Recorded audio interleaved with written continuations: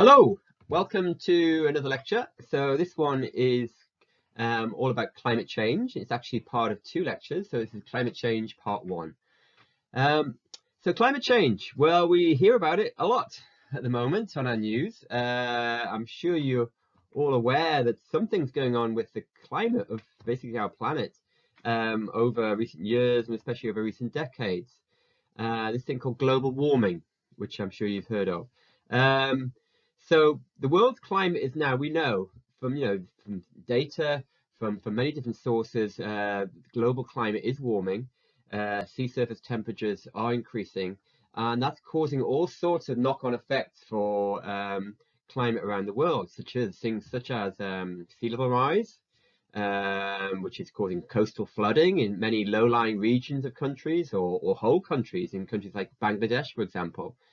So Bangladesh is very low-lying. It's only a metre or two great large areas of it because it's mainly built on a large river delta above sea level. So the large recent sea level rises are causing a lot of erosion of that delta front and flooding of communities along the rivers, which in that area. Also think of islands like for example, the Maldives Islands in the Indian Ocean, lots of the small islands in the Pacific Ocean.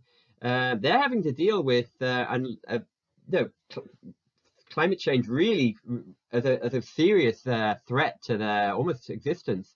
Many of these islands are only a couple of meters on coral atolls above sea level. So this rise, which is projected, we'll talk about this in part two, the projected to be around about a meter by the end of this century, the 21st century, it's really significant. Other things that climate change is causing, you hear about wildfires on the news now. You never really used to, but now it's quite common every summer, every season. You have these wildfire stories, be they in Southern California, be they in Canada recently, be they in Siberia, Australia, Italy, quite recently.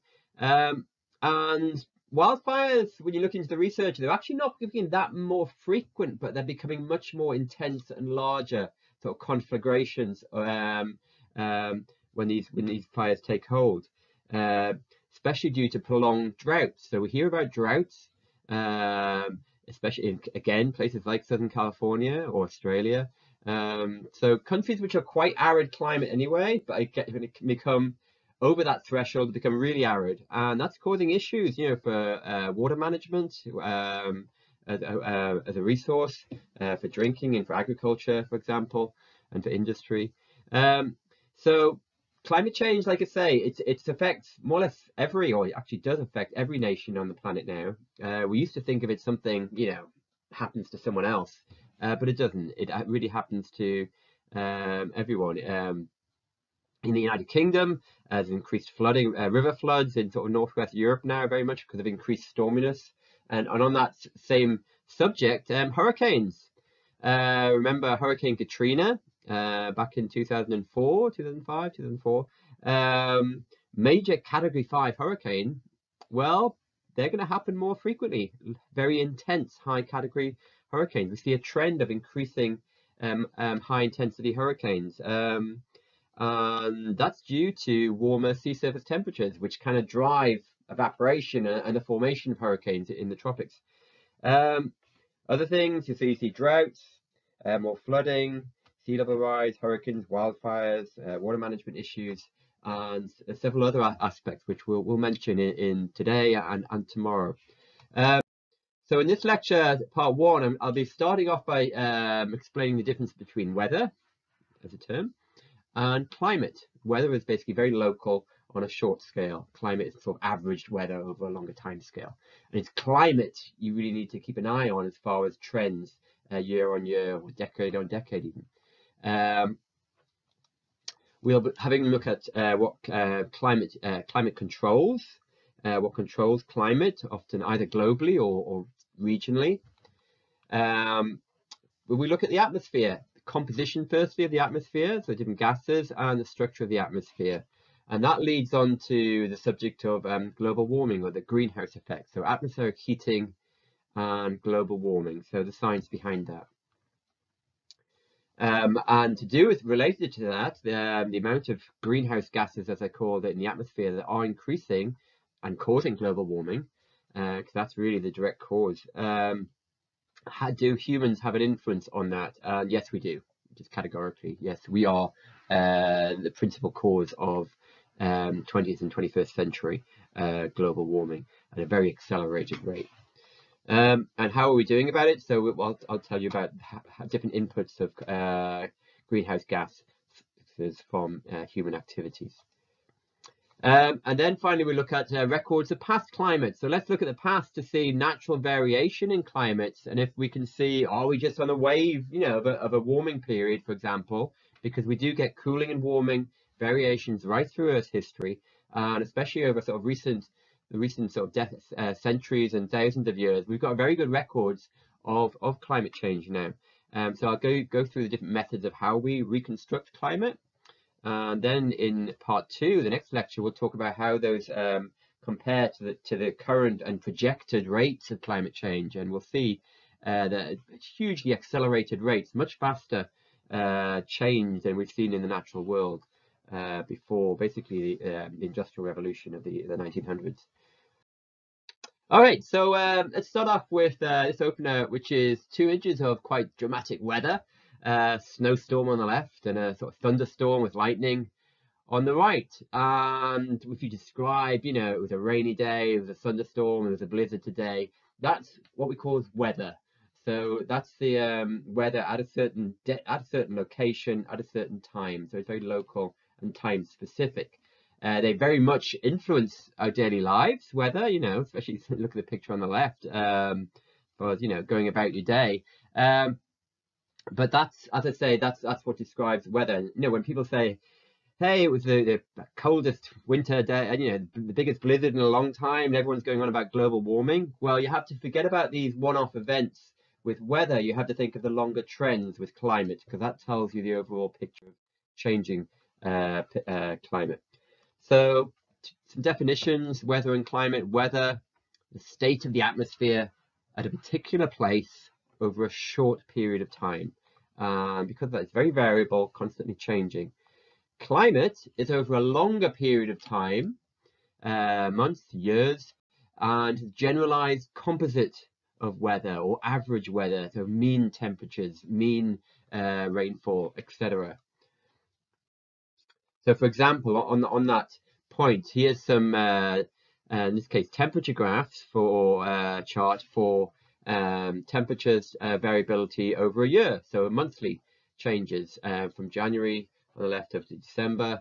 And here, this is for New York City, so daily temperature data for New York City. Each graph shows the average daily high and low temperatures for each month and also extremes. So you can think of the highest the record daily highs for New York City, almost over in Fahrenheit, over 100 Fahrenheit, over 40 degrees Celsius, etc. Or the average daily high, average daily low, record daily low, etc. And the minima during the winter as well, during January. This is climate records. Their means, their averages is the key. And you compare these year on year, decade on decade, and then you'll start to see trends in changes in the mean temperatures or the mean highs or the mean lows, etc. So global climate refers to persistent weather patterns, and these patterns include long-term regional trends. These trends, like in the last slide, include maxima and minima, maybe for temperature, but also for other aspects, which I'll list, ranges and timing. So as well as temperature in climate data, you can think of other variables, air pressure, humidity, precipitation, important one obviously, wind speed, wind conditions, and storminess, etc. So all these things you can look for trends.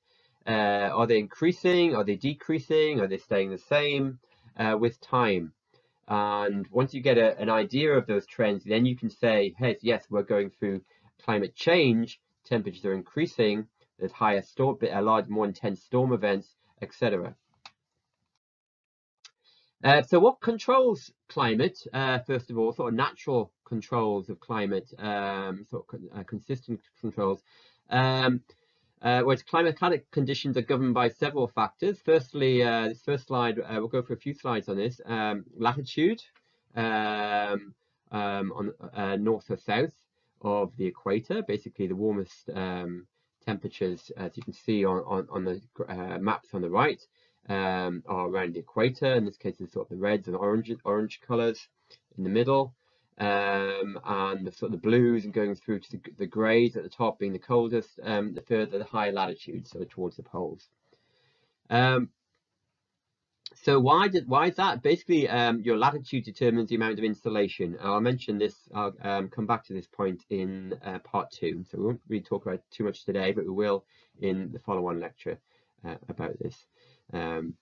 So basically, there's less insolation, incoming solar radiation in the northern, the high latitudes at the poles of the planet, and it's more concentrated at the equator, hence the warmer temperatures.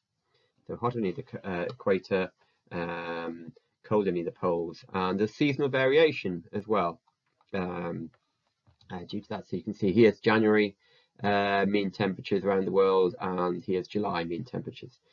Okay, so you've got your latitudinal control, also altitudinal control on climate. So, for example, elevation is very much linked to temperature. So the higher we get up, it gets colder.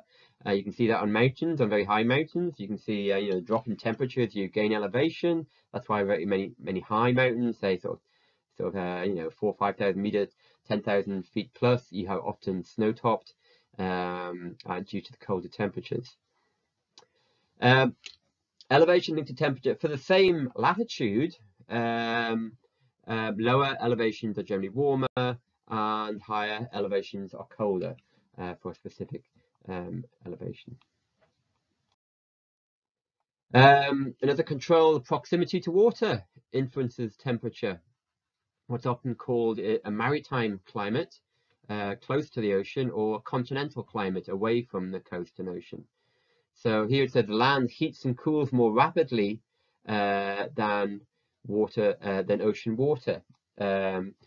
So ocean water, in other words, because it doesn't heat or cool as rapidly, it sort of moderates. It has a kind of an averaging effect on climate near the coast, this maritime climate. So places near the ocean have less extremes for that reason. So for example, here on this map, you can see the British Isles. They don't have very extreme winters or very extreme summers in terms of temperature and snow, etc. But if you go to interiors of continents, say sort of southern Germany or into Eastern Europe, there's much greater seasonality with much higher extremes in those places. Ocean currents can influence temperature. So that's another control on climate, on regional climate. So for example, here we see on this map on the left is the east coast of the United States.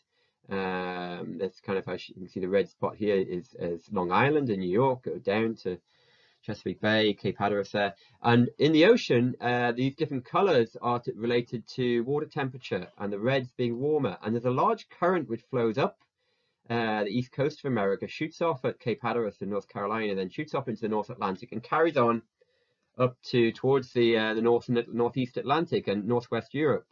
And it transfers huge amounts of heat. There's there's about a 10 degrees Celsius difference between these greens and the reds here.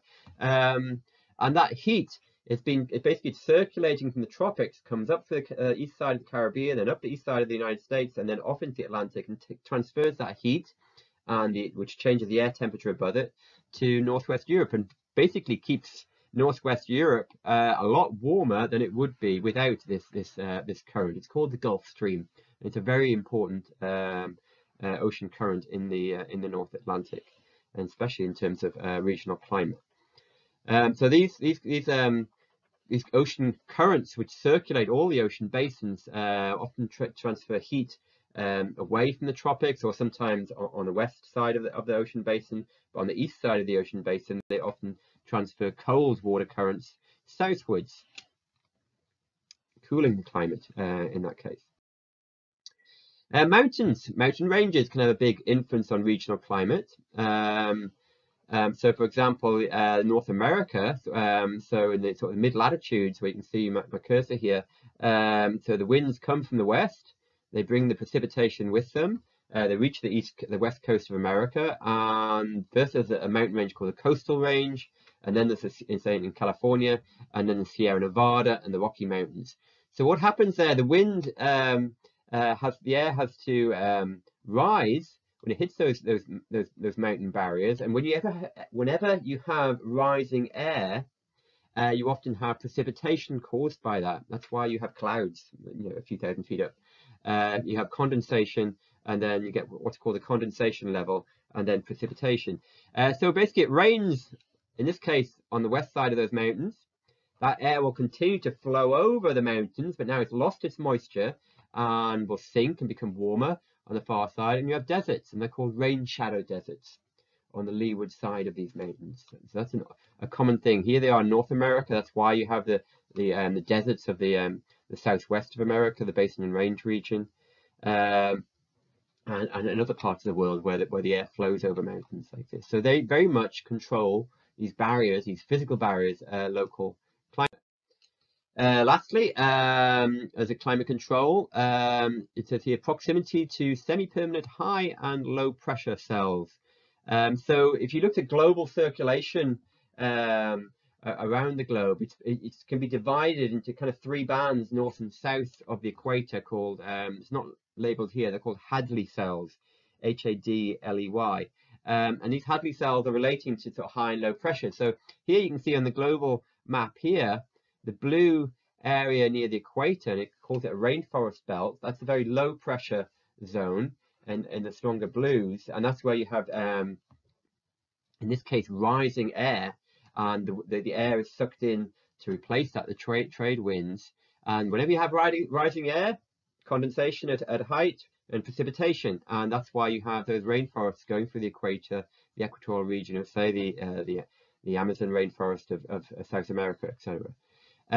Other cells of high pressure, for example, in the desert belts, north and south of the equator, you get this desert zone, and that's due to sinking air, and sinking air is warming and drying and expanding, and you get very dry climate. So these belts, these basically equatorial forest belt, then two desert belts, they're very much related to these air pressure zones. So it's controls on climate again. All right, so there we've gone through a whole bunch of basically regional and global controls on climate as kind of a background. Okay, we're talking about now, we're going to move on to the atmosphere. And before we talk about global warming and whatnot, let's see what the atmosphere is composed of and the important gases within it. So air, the air in the atmosphere is a mixture of discrete gases. The major components of clean air are nitrogen, forms the highest proportion of the atmosphere, 78%, which might be new to some of you. Oxygen, which obviously we need, life organisms need, is 21%. So they're the two big ones. I'll show you this on a pie chart in a second as well. And other gases like argon, and also in much smaller percentages, concentrations, you have gases like carbon dioxide. Carbon dioxide, or CO2, is only 0.036% or thereabouts. But it's a very important gas. You'd think it was much larger in abundance, but it's not. But it's very important because it absorbs heat energy radiating from the Earth, and we'll come back to this point. It's what we call a greenhouse gas. And these greenhouse gases are what we call variable as well. They can change over time. Some of these other ones are pretty much fixed, nitrogen and oxygen, for example. Therefore, carbon dioxide influences the heating of the atmosphere because it can absorb heat energy radiating from Earth, and it's basically what's driving, especially CO2 and a few other greenhouse gases like methane. It's driving current global warming. I thought I'd show you a pie chart just to give you visually the proportions of each of the gases. You can see nitrogen and oxygen are the two big principal gases in the atmosphere. And then there's a whole host of other gases, but at much smaller percentages. For example, argon, but other things like helium, methane, hydrogen, etc., and carbon dioxide. So the composition of the atmosphere, you can think of those gases into two kind of brackets, two groups. Most of them, in terms of volume, are the permanent gases, the gases whose proportions stay constant. They have little effect atmospherically as far as climate, oxygen and nitrogen or argon being examples. The variable gases, these are the ones whose proportions vary over time, and these play a very important role in atmospheric dynamics, especially as we see in terms of these greenhouse gases, because they have this ability to absorb heat, and these include carbon dioxide, CO2, and methane, which is CH4, but also water vapor. Water vapor is actually the most abundant greenhouse gas. We talk about CO2 mainly, and sometimes methane, but not water vapor. But because water vapor, we're not really changing. Human activity isn't very much changing the concentration of it in the atmosphere, but we are changing the concentration of carbon dioxide and methane through our actions on Earth and activities. So the greenhouse gases are the CH4, methane, and carbon dioxide, CO2. So methane, after water vapor, it's the second most potent greenhouse gas in terms of the ability to absorb heat. It's actually more potent by volume than CO2, but it exists in much lower concentrations, and it's got a considerably shorter residence time, only around about 10 years. Carbon dioxide, third most potent greenhouse gases, fluctuates seasonally due to sort of a cycle of plants drawing it in during photosynthesis mainly, and then actually releasing it when the leaves are shed and there's decay, and the process of microbial decay releases carbon dioxide. So you get fluctuation of CO2 seasonally each year. But CO2 also has a much longer residence time, 50 to 200 plus years, which is why, especially in part 2 of these lectures, we'll be talking about if we can, projections for the future. Can we change climate change by reducing our emissions of greenhouse gases into the atmosphere? There's going to be a long lag time for CO2. It's going to take a while for that gradually to take effect, even after we lower emissions and to actually change the CO2 volume in the atmosphere. All right, just briefly aside here as well, the thermal structure of the atmosphere. So if you do on the left here, you can see a mountain. It's one in the tropics, but still, as you go up into elevation, even though it's in the tropics, it's cold. And it might be very warm at low elevation, but it gets cold the higher you go up, and you can see the snow-topped peaks on the left. On the right, the chart shows changes in temperature, the red line, as you go up through the atmosphere, right into space. So where weather is concentrated, clouds, etc., they're contained really in the layer, what we call the troposphere. And the troposphere is the lower sort of 10 kilometers of, so around about 7 miles of the Earth's atmosphere. And in this zone, you'll see the red line increases, or actually decreases. It goes from right to left, so into colder temperatures. So temperatures decrease with altitude, which you're familiar with. The higher you go up on a mountain, it gets colder. But then above that layer, we go into the next layer of the atmosphere. It's called the stratosphere. And here we see temperatures actually rise as you go up through the stratosphere. Then you go for another layer, the mesosphere, and temperatures decrease again. And then the thermosphere, they increase. But we're only going to be concerned with the troposphere in our look at the atmosphere. The thing at the top, by the way, the auroras, these are often called the northern lights, the aurora borealis in the northern hemisphere, or the southern lights, the aurora australis, I believe it's called, in the southern hemisphere. So the borealis in the northern and australis in the southern. And you see that's shimmering, swirling lights in the cloud, and that's basically ions, charged particles coming from the sun, hitting our magnetic field, essentially, and causing that display. You only really see it mainly in the very high latitudes towards the poles, or most notably. Okay, so with the atmosphere, and this is going to lead on to the greenhouse effect. Let's talk about atmospheric heated. How is our planet heated, first of all?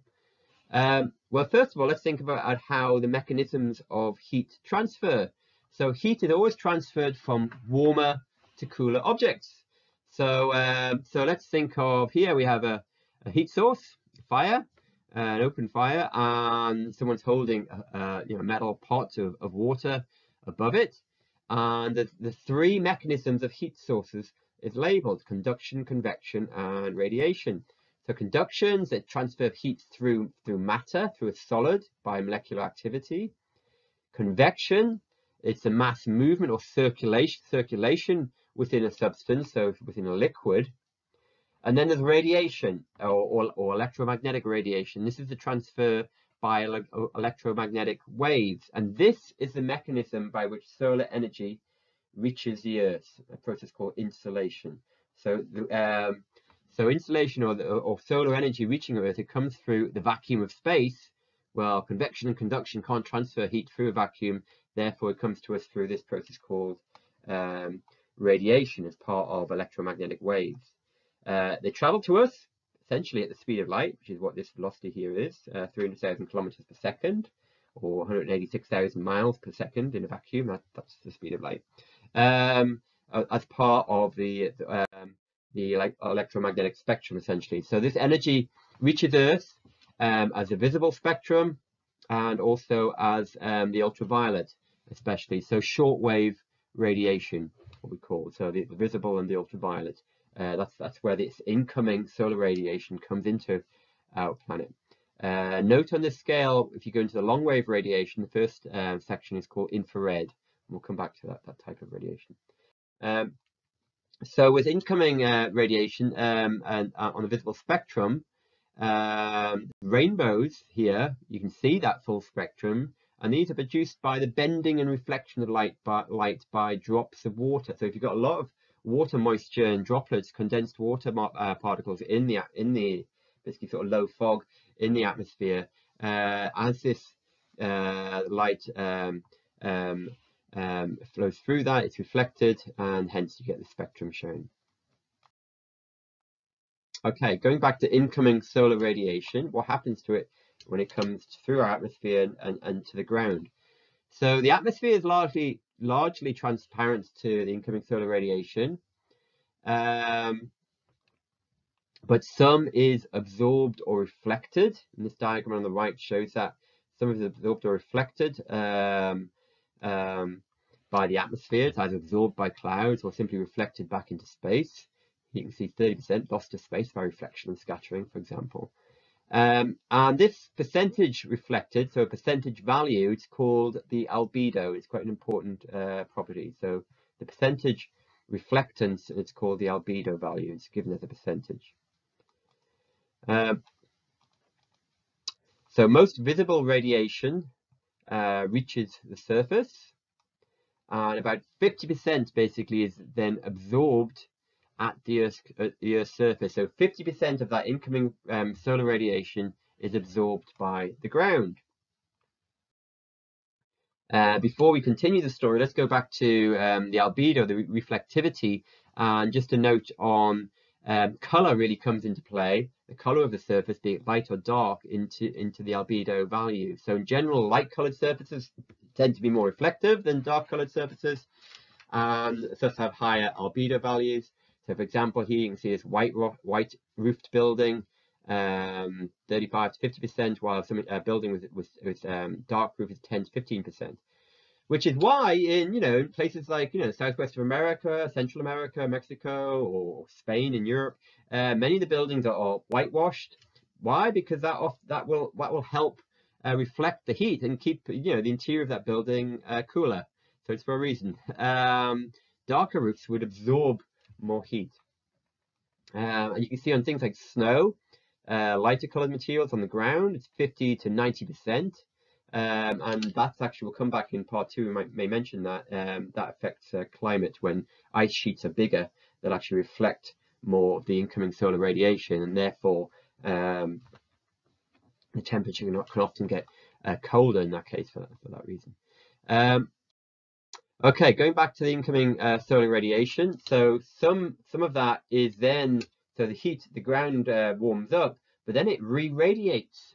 Radiation is what we call terrestrial radiation at the longer wavelengths, in the infrared part of the spectrum. So this longer wavelength terrestrial radiation is absorbed by certain gases, by greenhouse gases in the atmosphere, things like carbon dioxide and water vapor. So it's absorbed by those gases, which hold on to it, and then re-radiate it within the atmospheric layer. So the net result is the lower atmosphere is heated from the Earth's surface, and the heating of the atmosphere is termed the greenhouse effect. So it's basically, so you have incoming solar radiation, about 50% absorbed by the ground, then a lot of that's then re-radiated out as longer wavelength radiation in the infrared part of the spectrum, and that infrared long wave radiation is then absorbed on its way out to space, some of it by greenhouse gases like carbon dioxide and methane and water vapor.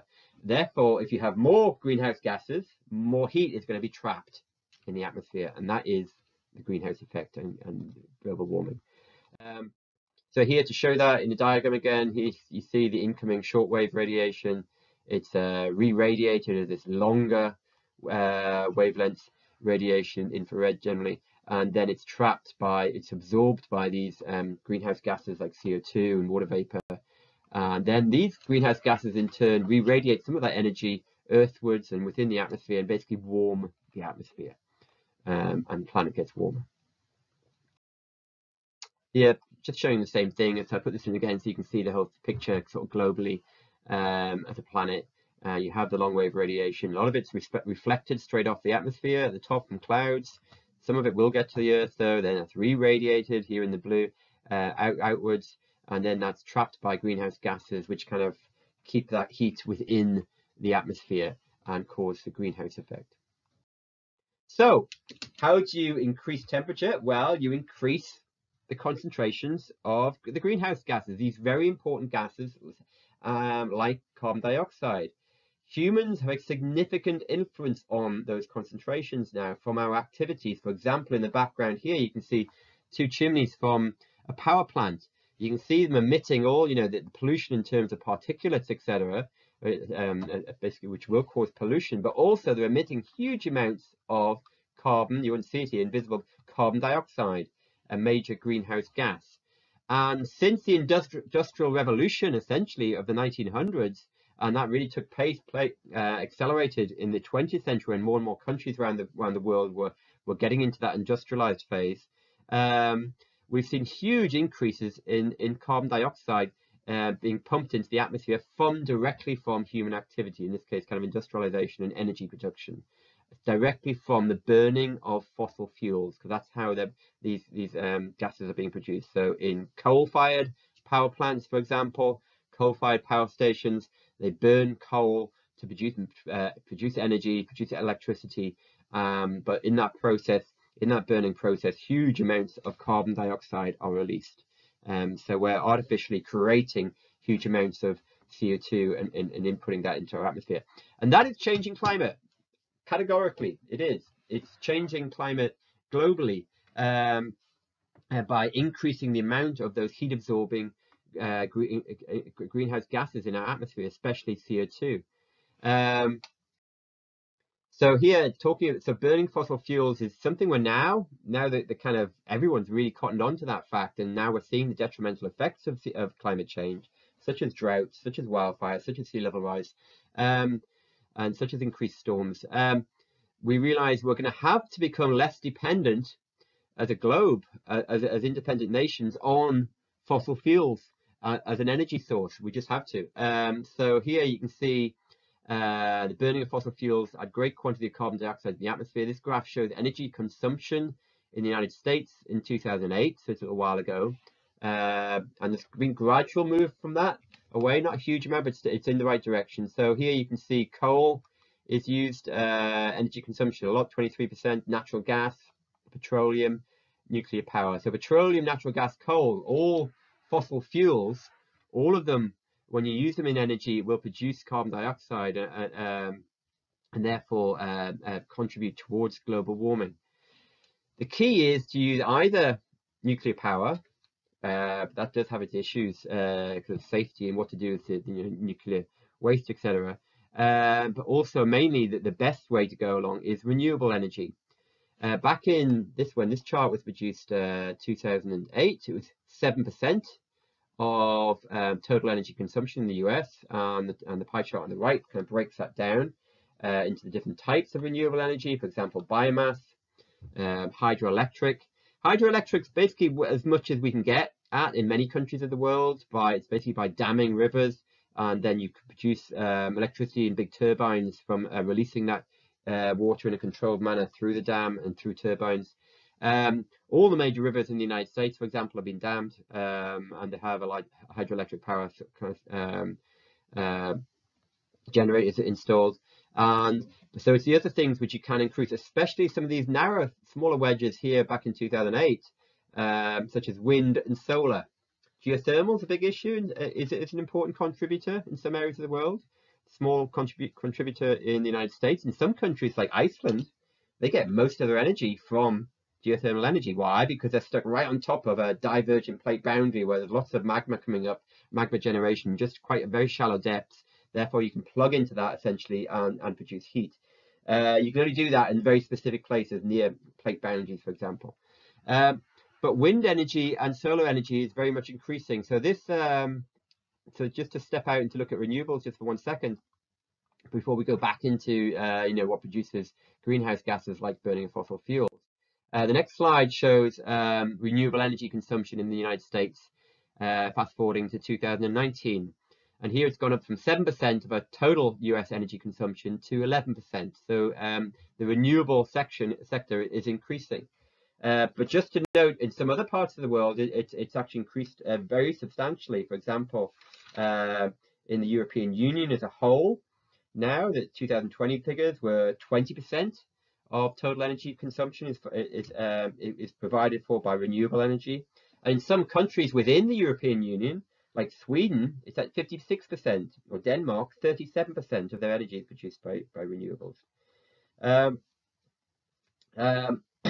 So this, going back to the slide on the screen here, this chart breaks down within the renewables for the US, the different sources of those renewables. So you can see wind, which on the previous chart was a very smaller percentage of renewables. Here it's gone up to, in the last sort of decade, to 24%. So about a quarter of renewable energy in the United States is now produced by wind turbines.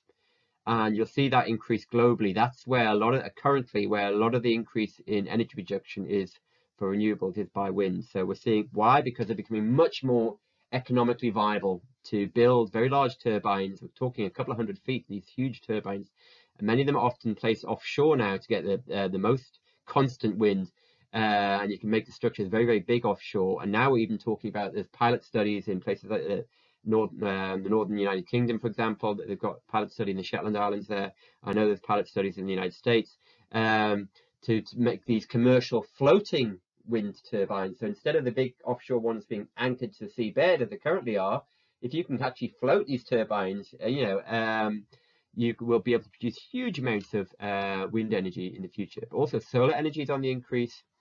Biomass is also increasing. This chart also shows what that energy is used for. For example, electric power in the US is mainly for renewables, is provided by wind energy and hydro and solar. Biofuels, a lot of that goes into transportation, for example. Going back to greenhouse gases. So we said burning of fossil fuels, that's one of the big players, the big bad guys, if you will, in increasing the amount of greenhouse gases. Another huge section of contributor to greenhouse gases is the process of deforestation. So the clearing of tropical rainforest. So this is happening still at a dreadful rate still, unfortunately, even though we know the consequences in places like the Amazon rainforest of Brazil, the rainforest of places like Indonesia, but especially at the moment, over the last 10 years, it's still, at some rate, it's still continuing this process of deforestation.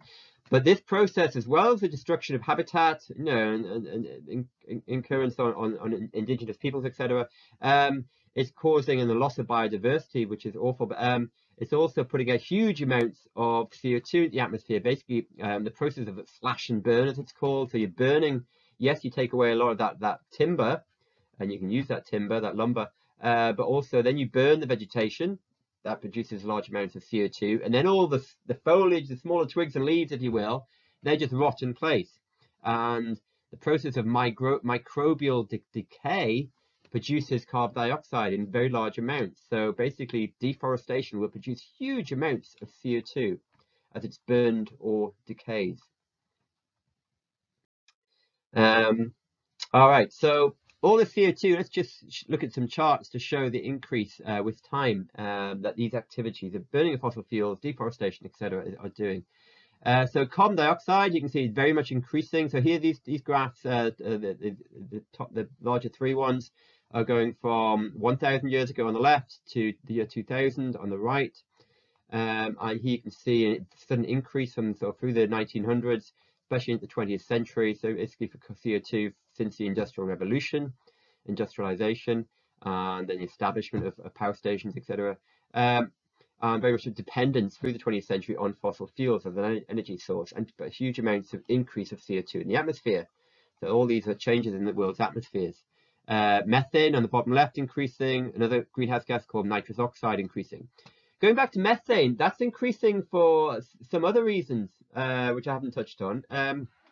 Livestock, cows in particular, produce huge amounts of methane, or significant contributors of methane, due to, as part of, as organisms, and especially as these group of organisms called ruminants.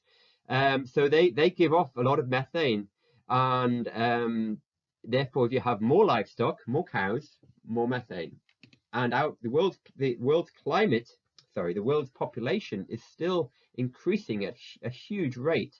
More people on our planet, more people to feed, therefore more livestock needed, therefore more methane being produced. So because of global ballooning and increases in population growth, especially in the developing world, we're seeing a large increase in methane because of that. Also, methane is produced by things like paddy fields in rice production.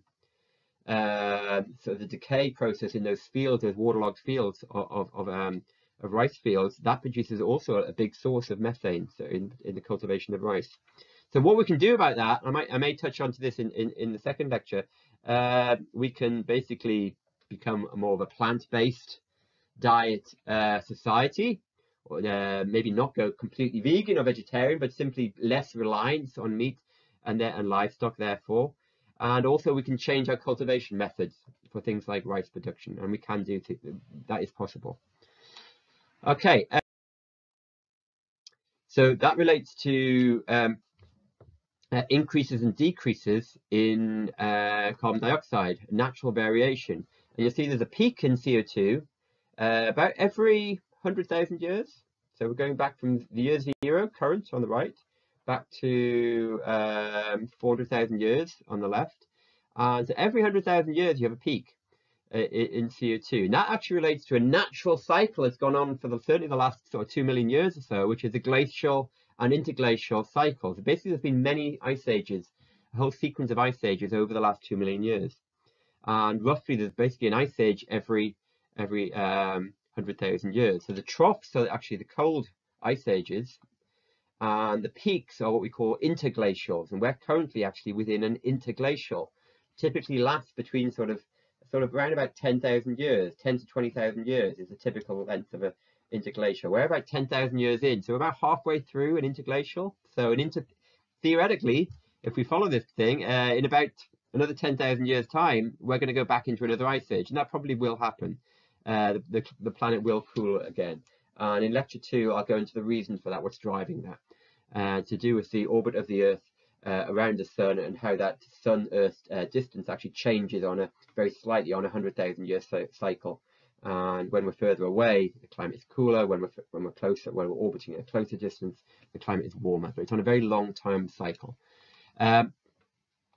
So that's what's driving that natural variation. But you see the peaks in the warm periods, the interglacials, never gets over 300 parts per million CO2 concentrations. Never going to happen. And you actually can take this chart further back, certainly around about 700,000 years. These are derived, by the way, from ice core records, which we'll come back to. Basically, looking at fossil atmosphere trapped as ice bubbles in ice core records. from the Antarctic ice sheet especially, but also from the Greenland ice sheet. But we'll come back to that. Here you can see recent changes, and suddenly an anomaly to the difference in that CO2 levels are just keep on going up over the last century. So here you can see they're rising through the latter part last century, and then since around about 1950, have just been at a very high rate increasing the amount of CO2. So here it is in 2008. It peaked the 400 parts per million back in 2014, 2015, and in 2021, it's at 4,017 parts per million. So it's increased to 4,017. So here on this scale in 2021. So if I put where that is on here, that we're about here in 2021. So it's increasing, onward increase.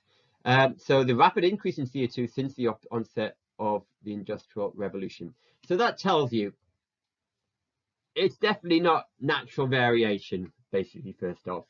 Something's happening to the world which is breaking away from that natural rise and fall of CO2 over long timescales, and it's human activity.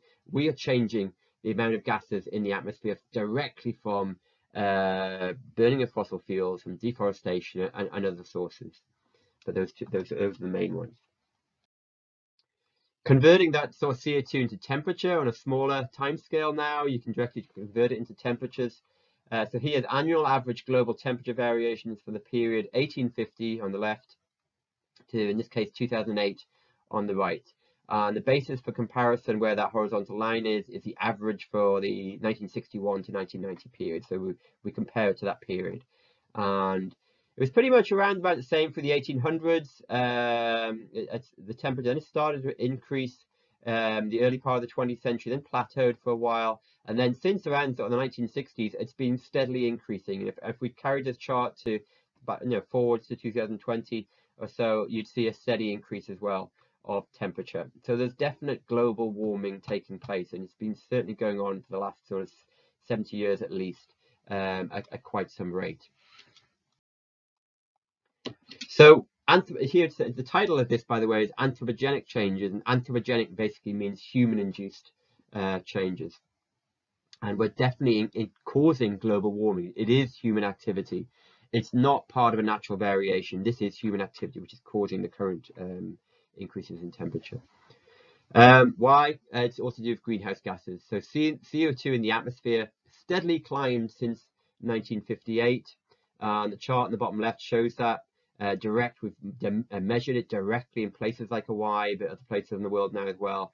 And we've basically been directly monitoring and recording CO2 year on year, constantly since 1958. And you can see it just steadily, gradually, inexorably increases. It's not going down. And it's actually the gradient of that line is getting slightly steeper. So in other words, the rate of change is starting to get more rapid. This natural, by the way, up and down of this curve, you get this every year, you get that up and down curve. That's essentially almost like the planet breathing in and out. So it's breathing in and out every year. And basically what's happening, if you look at the little chart inside that graph, it's to do with plants. And if you look at the configuration of the continents on Earth, most of the continents are in the northern hemisphere, and most of the vegetation is in the northern hemisphere. So what this chart is showing is that there's a decrease in carbon dioxide from the spring and through the summer, basically through the growing season, as plants photosynthesize and breathe in carbon dioxide as part of photosynthesis.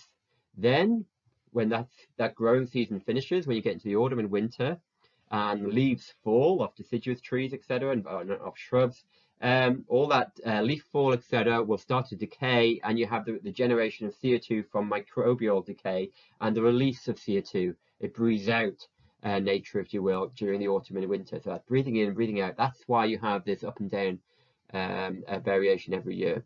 But the trend, it's all about trends on every year, is onwards and upwards for carbon dioxide. And here, 2010, it was below the 400 parts per million. Now, as I say, 2021 here, put it on here, it's 416 parts per million. So the human additions of these greenhouse gases, CO2 and CH4, which is methane, exceeds natural removals. Therefore, the concentrations are getting higher with time. Fossil fuel combustion is introducing huge amounts of CO2. Rice paddy decay is producing huge amounts of methane. Cow flatulence is producing huge amounts of methane as well, especially, and that's increasing. The last one because of the increase in the amount of livestock on the planet due to the population rise. And again, the bottom one showed again basically the last slide, repeating that, but showing natural variations in CO2, the increase to around about 2001 here, and then projected changes, and we'll come back to that about projections of CO2 over the next century in part 2 of these lectures. So anthropogenic change over the last century, since 1920, global temperature has been increasing, very much so. And the 1900s warming has reversed a 1,000-year cooling trend. So the 20th century warming is, we basically reversed what had been happening naturally for the previous 1,000 years. So we can see on the chart on the left, this is temperature with time from, and this is calendar years, so from year 0 AD to 2000 AD, calendar years on the right, so current day, or just off the chart, 2004 here it shows. And you can see there was a rise in temperature. There was a warm period, it's what we call the medieval warm period in Europe, certainly, around about sort of 800 to sort of 1200 AD. There was a warm period in climate, and I'll come back to that. That's where there's records of Vikings, etc., and colonizing Greenland during that warm period, so around 1800, 1900, 1000 AD. You know, and there's records in Greenland of vines, you know, which you couldn't in today's climate during that warm period at the time. Then there was a period of cooling, and again in the North Atlantic region, which is often called the Little Ice Age, a period of global cooling, culminated around about 1600 to 1800 in the Little Ice Age, as I say. But since the Industrial Revolution, we've reversed that period of 1,000 years of cooling, and now it's warming because of human activity, essentially. And you can see that one of the first big red flags, if you will, when observers of the world saw, was the retreat of mountain glaciers worldwide. And here you can see an image, 2 photographs taken in 1941, top right and the bottom right, in 2004, of the same place, of the Muir Glacier in Alaska, taken 63 years apart. Same vantage point. Someone took a camera, went back to the same spot, that the photo of 1941, came back in 2004, and the glacier's gone. It's retreated out of view, the main glacier, and there's a side one. You can just see a part of it retreating up the side valley here. And this is happening to glaciers, mountain glaciers, and in fjords all around the world. These mountain glaciers are in retreat. So 95% of mountain glaciers are retreating, be they in the Himalayan mountains, be they in Alaska, be they in the Alps, etc. And why? In this case, it's warmer air temperatures, and they're retreating to high elevations. Okay, so the last part of these lectures I'm going to go through now are studies of past climate change. How do we look at to get that natural variation? So for the last part of this lecture, we're going to go through different methods of reconstructing the past climate, and then we can use that to look at the future and see sort of changes. How does current and projected changes compare to natural variation, which is a very important point. So over the past 3 million years, Earth's climate system has fluctuated greatly and alternated between periods of glaciation and non-glaciation. So that's just kind of background. You have to keep that sort of 100,000 year cycle of ice age or glacial stage, then interglacial, then glacial, then interglacial, etc. On a long time period. Okay, so data available for reconstructing climate comes from 3 main sources. Firstly, on the short scale, instrumental records, basically from the last century or less, last few decades in some cases. So actually recording carbon dioxide levels since 1958, actually, you know, physically recording that, or physically recording temperature data. Historical records, so documented cases of climate change next. And then the third bracket of data comes from paleo proxy records. So proxies are things which change but reflect climate change, like tree rings, for example. And we'll look at those different, and from those you can infer changes in climate, like infer changes in temperature, or you infer changes in precipitation, dry or wet periods, for example. So firstly, instrumental records, measurements of temperature made directly since 1860, for example. We've directly measured, been a constant record since 1860, so we have a great record since that point of temperature changes. CO2 measurements have been made from 1960, or actually from 1958. Also, other things like solar energy has been measured from the past several decades.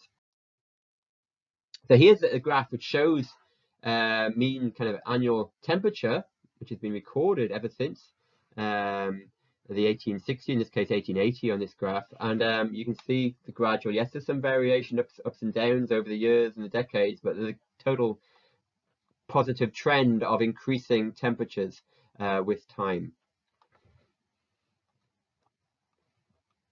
And round about, you can see sort of between the year 2000 or 2010, say, we're at 0.8 here, and let's take the century, -4. So over a whole degree Celsius over a century, basically. A 1 degree Celsius rise, that's a lot.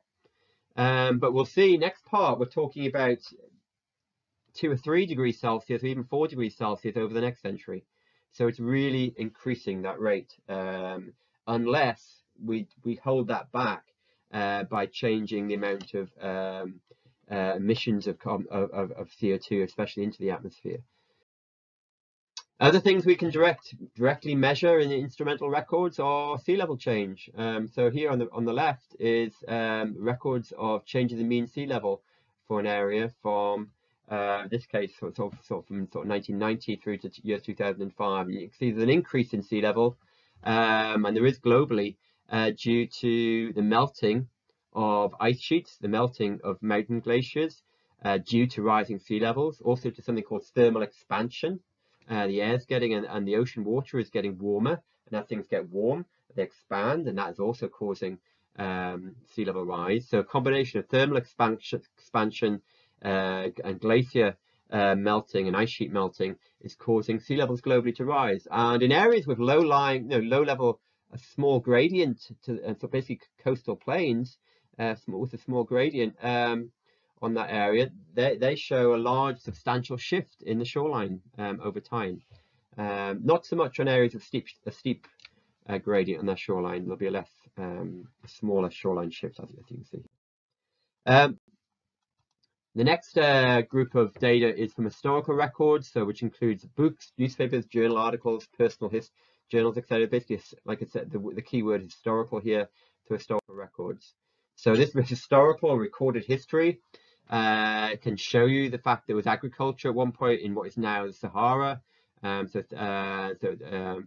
shows that it was wetter at some stage of Earth's history. The colonization of Greenland during the medieval warm period, for example. Wheat farming in Norway during that same period. Flooding in Scandinavia, especially during the Little Ice Age. Extensive alpine glaciers expanding during the Little Ice Age. So you see these natural changes in temperature, and these basically either bits, the colonization of Greenland and in Norway, that's to do with the medieval warm period, so rises in temperature, or decreases in temperature and the expansion of alpine glaciers. The predicted changes for the next century are much greater than those temperature shifts that cause these events. So the events that are listed on this slide. So the events that are listed on this slide are basically from natural climate variation. The predicted changes from basically anthropogenic change are much bigger. The temperature shifts are going to be much bigger than these ones that we've seen in the past, which is something to be concerned about. Here you can see that same chart I showed earlier, just in more detail. So you can look at it here. You can see the temperature, natural variation, the historic record. You can see the medieval warm period, around about 1,000 years ago, and then sort of a couple of centuries back, we were in the grips of the Little Ice Age, and now in the last century, we're increasing temperatures caused by human activity, basically, and increasing amounts of greenhouse gas in the atmosphere. Okay, finally, I'm going to go through different paleoproxy records. And I can see that this particular climate change lecture 1 is going to be over the hour. I'll try and keep, because I've still got a little to get through. I'll try and keep climate change lecture 2 less than an hour. As you know, I like to keep a lecture to around about an hour. This one's going to be a little bit more. I think we've got about another 10 minutes to go. So paleo proxy records data can be, it says here, can be correlated with climate. So data in these records, data are not a direct measurement of temperature. They're basically proxy records. They provide the best evidence that predates the historic and instrumental records. And I'll show you a whole list of examples of these sort of proxy records. So on this slide, and then we'll take some of these and a bit more detail on each to finish off. So first of all, tree ring records. So tree ring records go back sort of 9,000–10,000 years, even 11 to 13,000 years in some cases.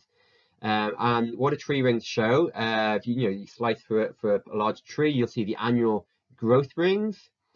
And these rings and the width of the rings, individual rings, indicate warm, dry years versus cold, wet years. And I'll show you an example of that in a second. And so in other words, you can see they infer both temperature and precipitation levels from these tree ring records. It's called dendrochronology, these records. Deep sea sediment cores are also sources of proxy climate data, and these go back several 100,000 years from sediment on the seabed and the ocean basins, especially under the seas like the Red Sea. And here you look at data such as the differences in microfossil content, types of species, and something called the oxygen isotope record in microfossils. Again, I'll come back to this what that means. Ice core records. Ice cores go back several 100,000 years, but they go back around about 700,000 years from the Greenland ice core.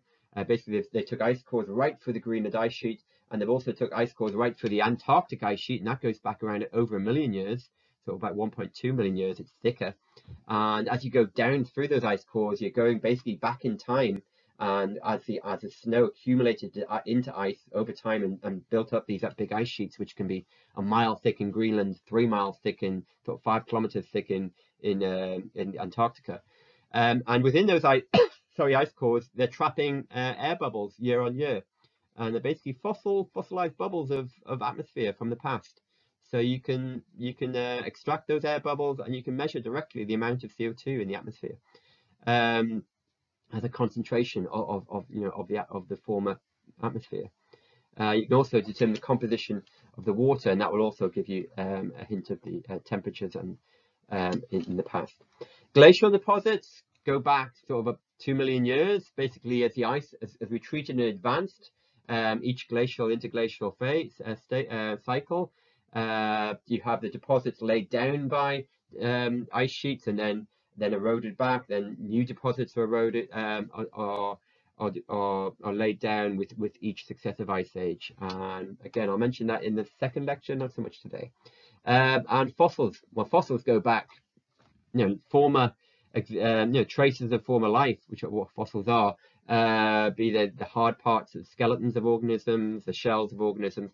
But once you know what sort of climate these animals are associated with, they can therefore infer climate in the rocks they're found in, and they go back 540 million years. And lastly, this spilled onto a different slide, pollen. Just as one example of an organism relating to sort of tree pollen, for example, and grass pollen, so pollen from plants. These will collect in the environment, and the type and abundance of pollen, because they reflect different types of different plant groups, be they trees or grasses or different specific species, those can reflect climate. Once you know what sort of climate those different plants live in, represent. Giving you background, this shows you the whole of geologic history, geologic time period on the right. But it just shows you, I wanted to show you that there have been, we're mainly going to concentrate on the very top of this chart, the last basically few thousand years, a very top slither, and maybe with interglacial and glacial periods, the last kind of 2 million years.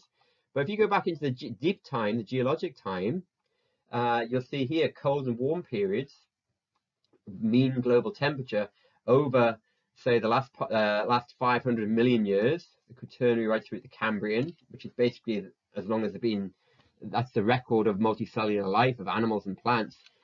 Before that, there were single-celled organisms, etc., going back way back, sort of 3, even 4 billion years. And here you can see right at the bottom, 4,600 million years, so that's 4.6 billion years, the age of the Earth. But you can see there's been various ice ages or cold periods. So the current Pleistocene, we're part of that current period of cold and warm cycle in the current Pleistocene, over sort of 1.8 billion over the current Quaternary period. But there also were other cold periods. For example, there was an ice age, a major ice age in the late Carboniferous. There was a major one in the late Ordovician, a very significant one in the late Proterozoic, around about sort of 800 million years ago, where possibly the whole Earth was actually covered in ice. That's what we call an ice ball Earth hypothesis. Probably not completely. We think there was open water in the equators, but anyway, that's a different lecture. And also, there were warm periods. For example, the warmest period in Earth history, we think, was during the early Cretaceous period. We think that why? We think there was a lot of volcanic activity at that time. Therefore, volcanoes also produce a lot of CO2. Therefore, CO2 levels were very high during that period.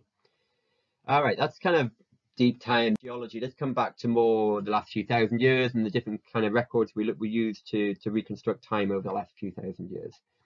Pollen being one. So pollen will collect in the environment, and the types and abundance of pollen, because pollen is produced by plants, dispersal of plants, part of their reproductive system, and they will reflect the climate. Different plants grow in cold climate as opposed to different trees or plants, etc. Different types of plant growing in warm climate. So, for example, grasses generally represent colder, drier climate, while trees, so think kind of tundra and prairie, sort of tundra grasses, trees generally represent warmer and wetter climate. So on the far right, and you've looked at the slides, because I think on this view you can see me in the way, but if you look at the slides, you'll see that there's changes over time going back over the last 800,000 years here, or last 90,000 years on this chart. It'll show you. And it'll show you basically there's a peak in the brown, which is tree pollen, over the last 10,000 years, which is the last interglacial, the current interglacial, what we call the Holocene. So it's been lots of trees, so it's been warmer. But then during the last ice age, there weren't many trees, but there were great plains of grass and tundra. So you'll see lots of grass during the colder, drier ice age. And then at the bottom of this chart, behind me, if you will, is another peak, which is the last interglacial, which was sort of 80, 90,000 years, the end of it, which shows more trees back then. Also, on the left, the charts show the migration of plants in this case with climate. So here you can see the belt of spruce trees, which is a cold loving tree, but it was further south.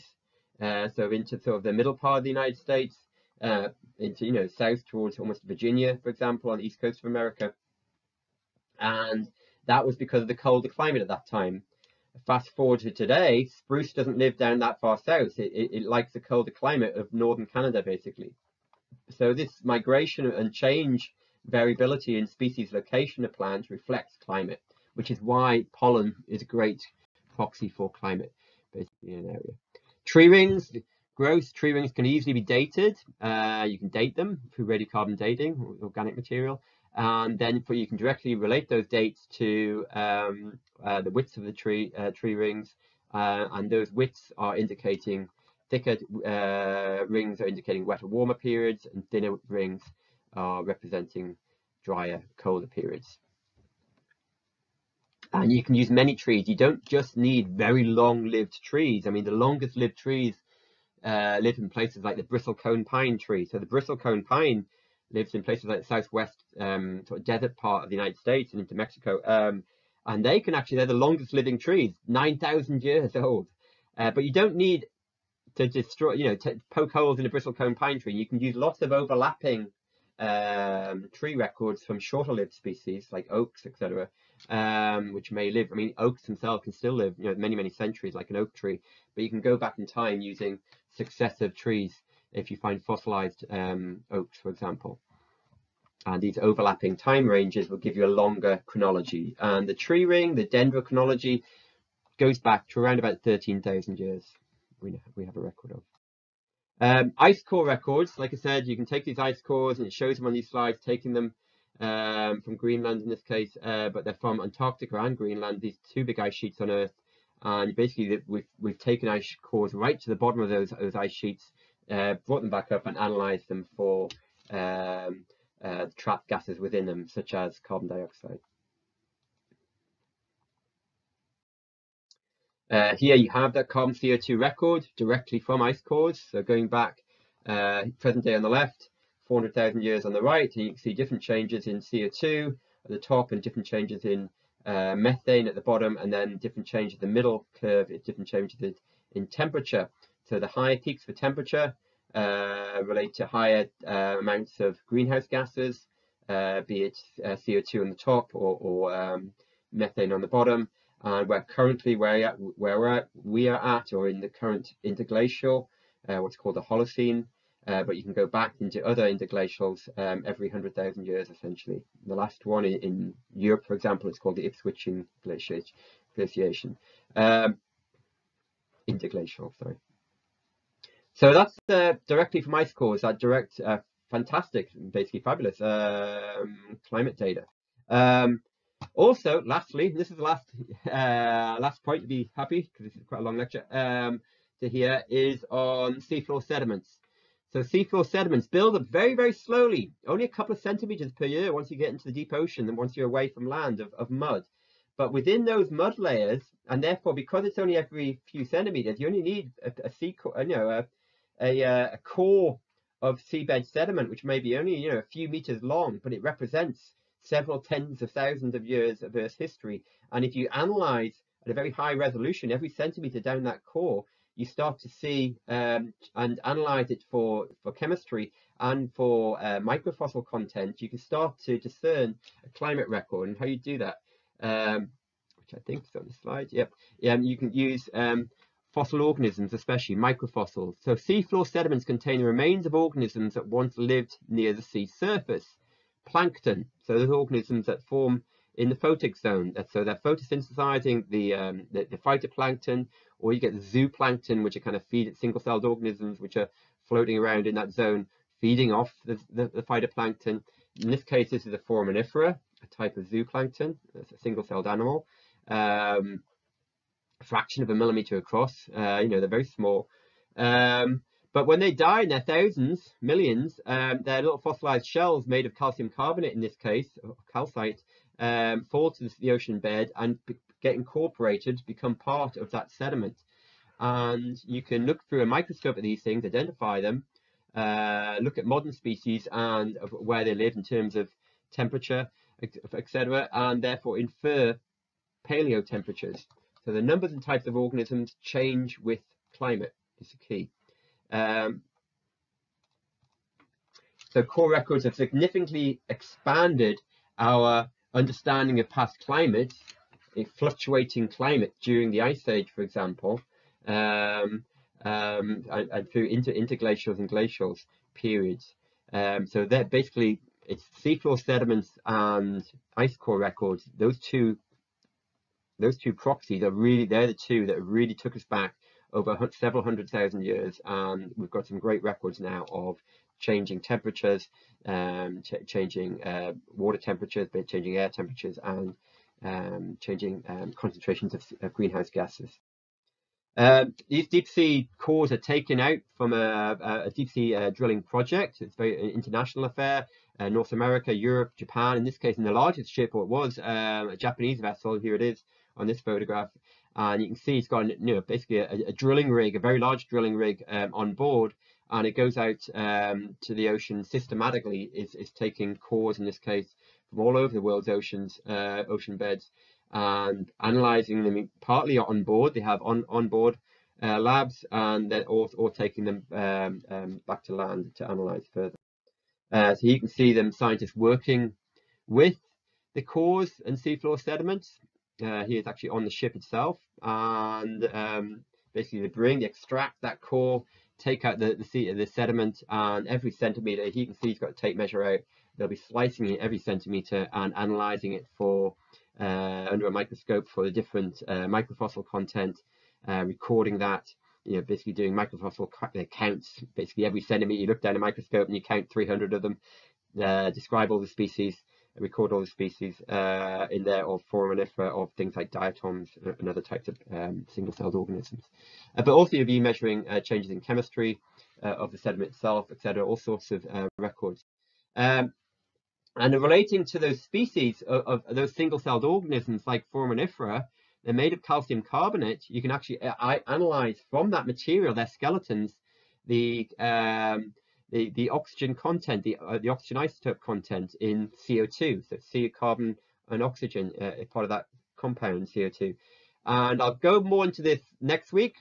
I'm not going to delve into the reasons how we get that. All I'm going to basically show you a chart of oxygen isotope climate records for the last 900,000 years now. And this is from seafloor bed sediments. And you can see up and down, you can see the cycle related to glacial and interglacial again. So cold, so on the north is on the left. So here, current day is on the left, and we're going back 900,000 years, so almost a million years on the right. The troughs are the cold peaks of the glacial stages. So here, the actual peak, what we call the late glacial maximum, was around about 20,000 years. But there was a long, prolonged cold period from around about sort of 90,000 years to currently. There was an interglacial around about 100,000 years ago, 100 to 120,000 years ago. The current interglacial, which started around about 10,000 years ago to present. So anyway, you get that same cycle. Interglacial, long glacial, short interglacial, long glacial, short interglacial, long glacial. And that goes back through time. And we know that's been a natural variation through time. And these records show that. These deep sea sediment records and the ice core records show that.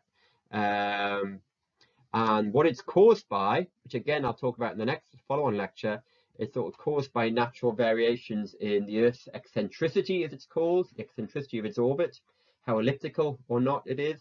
And that will make sense, as I say, next lecture. But that's what drives these long-term natural variations in climate, these Earth-Sun orbital changes especially.